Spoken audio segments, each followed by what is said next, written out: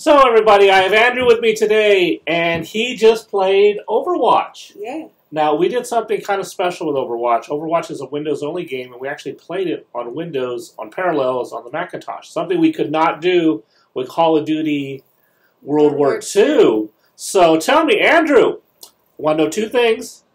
Okay. What did you think of Overwatch? I loved it.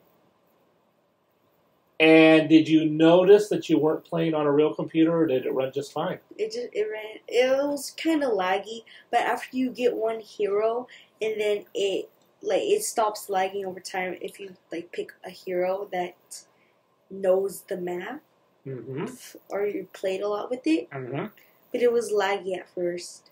Alrighty. So it took a little time. Did the map take a while to load? No. But the play was okay? The play, after you get the hero used to all the maps, it ran just fine. Alright, just a quick FYI, I am running an iMac with an i7 processor, so it's got 4 real cores, but with hyper-threading, it's got 8 cores. Windows is set to use 2 cores, so I guess I could crank it up to 4 cores, and maybe we could give that one a try. Alrighty. Wait, we're still running on 2 cores? I think that was 4 cores. No, Windows has 2. The other 6 are free because I got all that kinds of other stuff going. I could crank it to 4. Maybe it should be at 4.